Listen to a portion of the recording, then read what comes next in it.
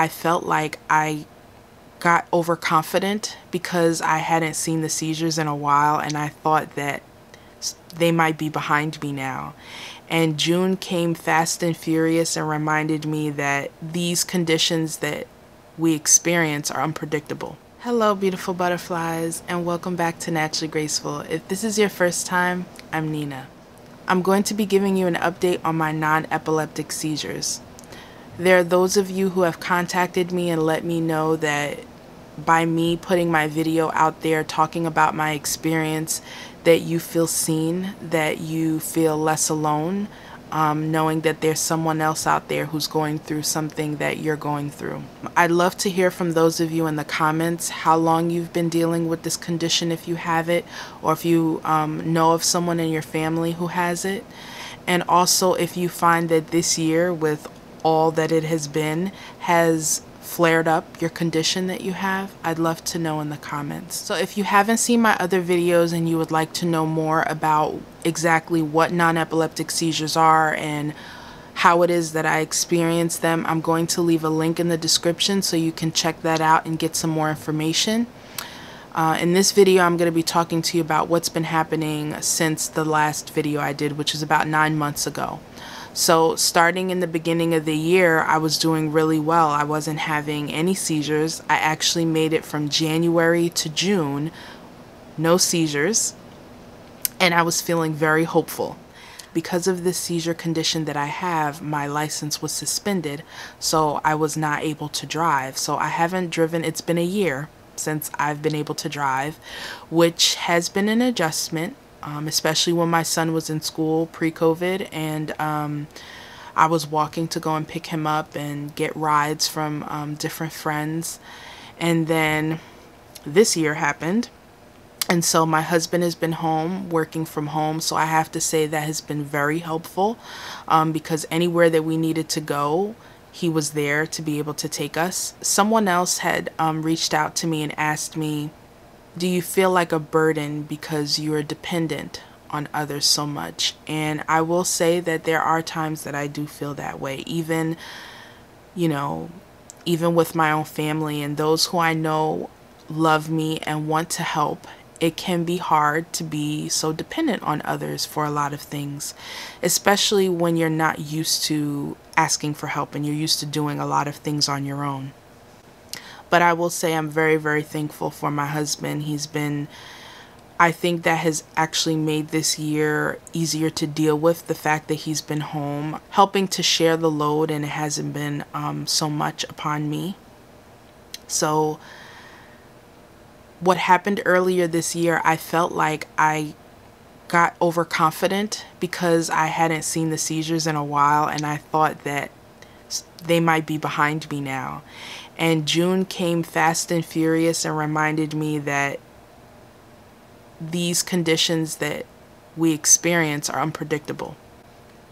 And so I had more than one seizure in June. I had in July, I had in August, and I think in September there was a little bit of a reprieve. And then I was recovering. The summer was quite a downer for me. I felt burnt out. You know, I have been teaching my son at home, which has been amazing, by the way. It went much better than I thought. He's doing really well, and that actually helped me to decide to homeschool him, which will be a whole nother video. And I underestimated how much all of that was, along with content creation. And again, I was taking advantage of all the energy that I had, and I was like, all right, let's do this.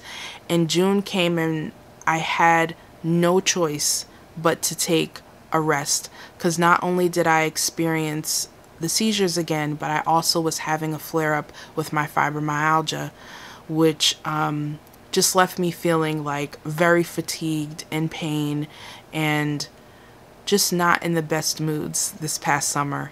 And usually in the summertime you feel like you get, you know, more happy because the sun is out, it's warmer. But it was a really low-key summer because I was trying to recover from earlier in the year. And honestly, I will tell you something, and I've mentioned this in other videos, my chronic conditions have a lot to teach me. They also grow me in ways that are not always comfortable, but they do have a lot to teach me. And so this particular flare-up that I had this past summer taught me to not be overconfident. It taught me the importance of the word sustainability. Not just to go with things because I feel the energy, but continue to do things at a pace that I can sustain. And what the summer months of burnout taught me is I was really overprotective with my rest as far as physical activity. It's important to rest. Rest is important when you have a chronic condition, and rest is productive. You don't always have to be going and doing something in order to feel good or to feel productive. However, something that was missing that the fall taught me, I wasn't charging myself back up.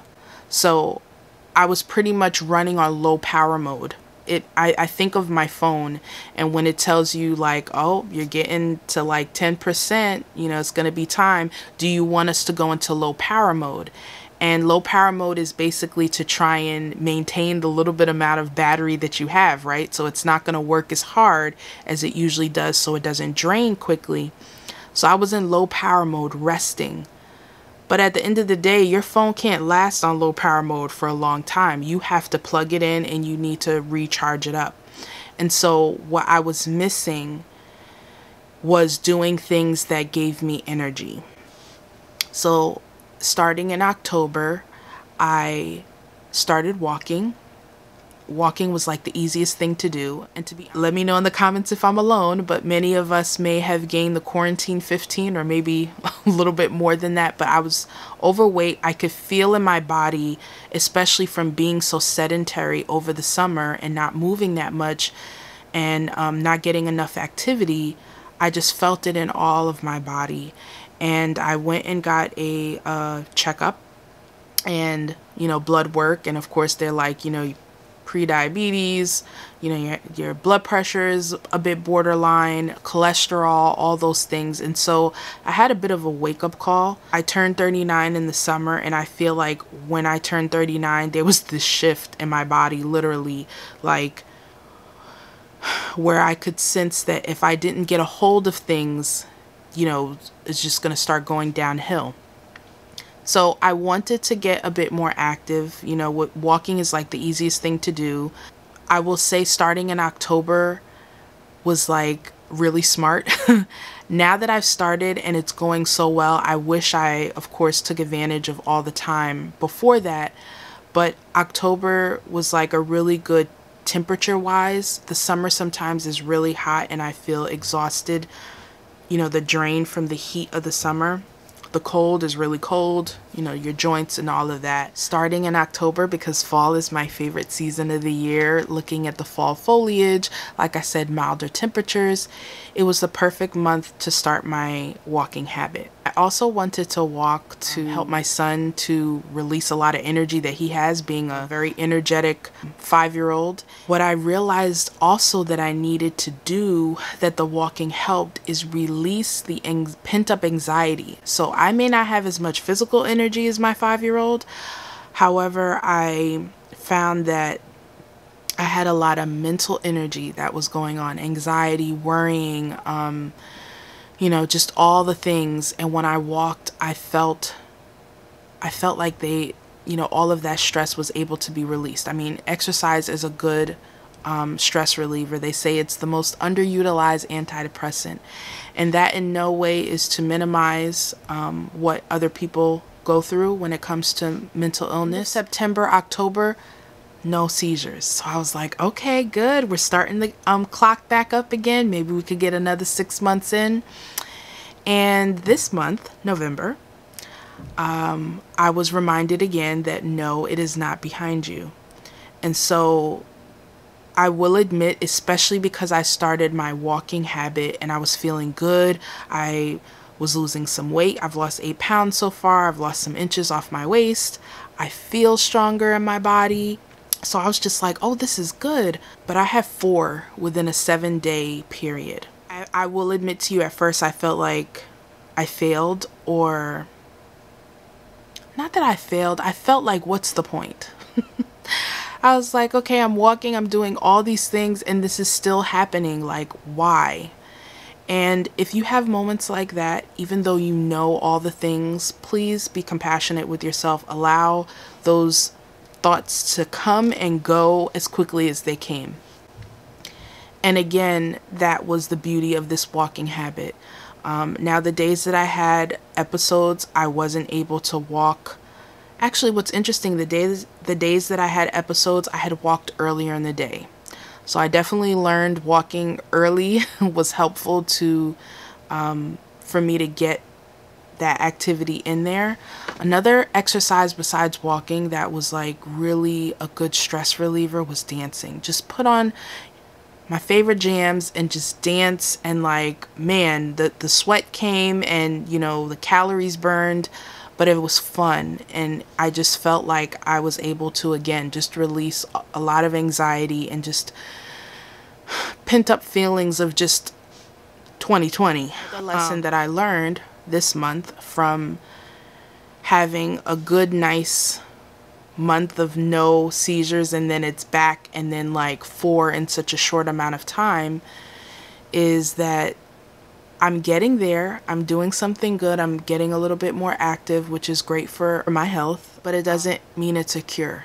It helped me to adjust my expectations and to realize that even if I exercise and I'm getting more active and they still happen, it still is better. I mean, obviously for other reasons, for my blood sugar, for my blood pressure, for my cholesterol, for my mental health. Just from my mental health alone, walking is an amazing thing. So I had to not get into this little like narrow lens that I had, just looking on, oh my gosh, it's 4 and I can't believe it, and just focus on all the good things that have happened. So I want to encourage you, if you have been doing good things for yourself, or things have been going well and you have a setback, don't let the setback make you forget all the progress that you've made so far.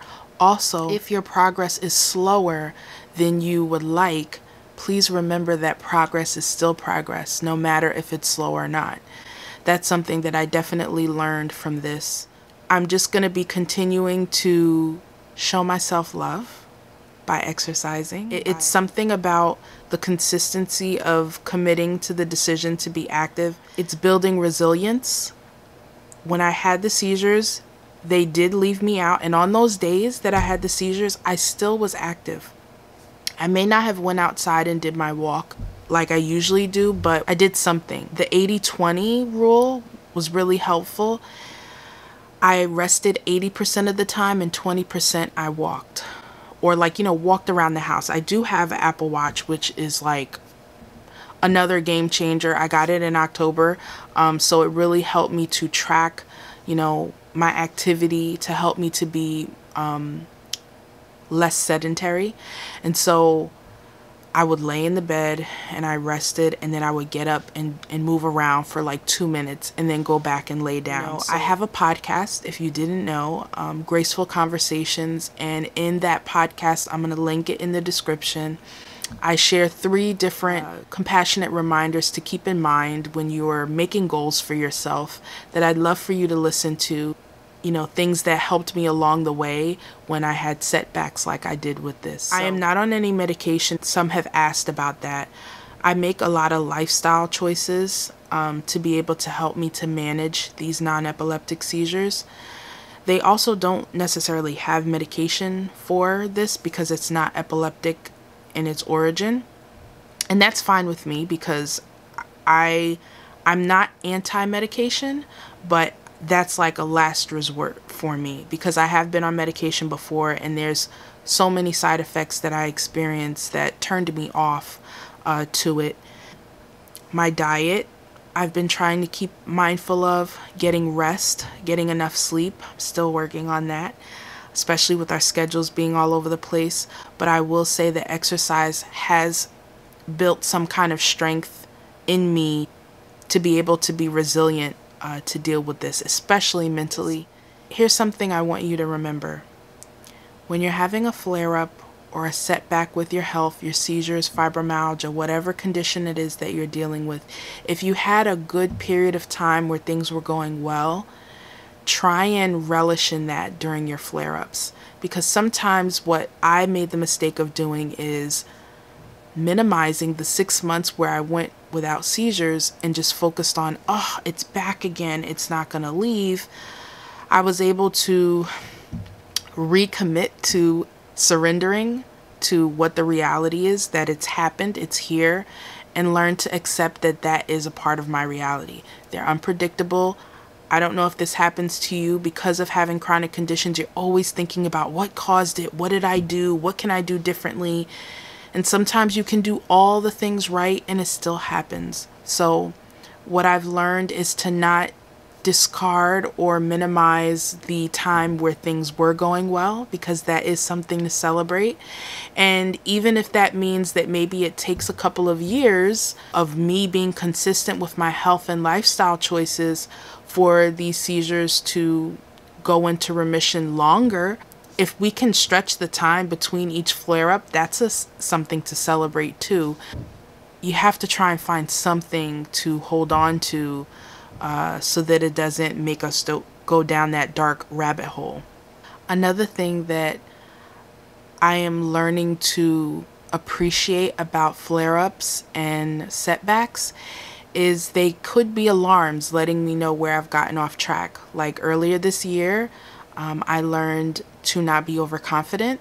Like I said, I learned the importance of sustainability and going at a pace that I can keep up with.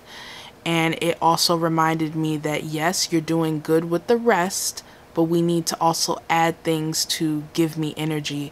And I have heard the importance of exercise a long time, just as I'm sure you have. But it's not until I actually started putting it into practice that I realized, oh my goodness, being sedentary does not help. If you have issues with joint pain, muscle pain, all these different things, exercise helps to increase blood circulation. And our blood is transportation for oxygen and nutrients to get to different areas of our body. And when we sit still, it's just pooling. It's not getting to where it needs to go to. We need lubrication for our joints and things like that. If you're not able to do the things that I'm speaking of, please don't feel bad. I want you to remember not to allow what you can't do to stop you from doing what you can. In this blog post, I mentioned a couple of workouts that I found on YouTube that I love, that are low impact. I didn't do this video so that you can copy exactly what I do. I'm just hoping that by the end of it, you're encouraged to do something active. If that means walking to your mailbox, if that means walking up a couple of stairs, if that means, just doing a little bit more activity than you usually do, stay in your bed 80% of the time, sit in a chair for 20% of the time. You know your circumstances better than anyone, but the importance of trying to move somehow. Another thing I realized is I did lose some weight so far, and I am on a good start, but this is something that's a marathon. It's not a sprint. So taking care of my health and exercising and being active, I'm not even 3 months in. And I remember seeing somewhere that it takes 21 days to start a habit, but 3 months to kind of get it locked in. And so I still have a good amount of weight that I need to lose. And I learned that, being overweight can affect my hormones and things like that, because my hormones, I do find, affect my seizures. So that's something, if you're a female and you experience non-epileptic seizures and you notice it happens around your cycle, that might be something, to think about. I'm like, okay, Nina, you lost some weight. Yay, that's great. That is something to celebrate, but you still have a little ways to go. So be realistic with what you're expecting to happen. Just because you started walking and you're starting to feel good, that doesn't mean that you're like over the hill. I can't necessarily just look at it to exercise to stop the seizures. If I think about it for my overall health, then that'll help me to continue with it for the long haul. And I'll give you guys an update once I reach that weight goal that I'm thinking of, as far as my health is concerned, and we'll see if that affects the seizures or not also. When I first started experiencing my seizures, I wasn't overweight. So I don't think that that's what the cause is. But I think it definitely will help just my health in general, you know, to lose some weight. And like I said, the mental health benefits are, you know, bar none, really. And maybe some side effects could be sore. I feel sore because my body's like, well, what's going on here? You know? But I rather take that than, you know, other side effects that I've experienced before. But again, if you are taking something and you are finding that it's helping, I am not giving medical professional advice or anything like that. I'm just talking about what works for me in my personal experience. And even if you are on medication, it is important to exercise. Of course, talk to your doctor first, you know, all those things. I'm just sharing my experience with you guys again, because at the end of the day, I want you to know that you're not alone. It's important to take it a day at a time. If it's unpredictable, if it feels heavy and it's a lot, that's normal. But do what you can to take care of yourself, not just in the resting. If you have done like me, been a little bit too protective with rest, it's also important to recharge and to give ourselves things that give us energy. So activity, as well as compassionate thoughts, and also good food, you know, to help give you the energy you need. Water, drinking water, hydrating yourself, all these basic things that we know. But when you actually put it into practice, I tell you, I get why they say that a lot. That is my update, guys. I thank you guys so much for listening to my story and helping me to see the power it is in sharing your story, because maybe there might be some of you who have not commented or have not told me, but you're watching this, and just knowing that you're watching it and knowing you're not alone makes me feel great. So if you have any questions, definitely leave that in the comments, and I look forward to seeing you guys on the next update. Remember to be compassionate to yourself, and that slow progress is still progress, and don't let what you can't do stop you from doing what you can. See you on the next video. Bye.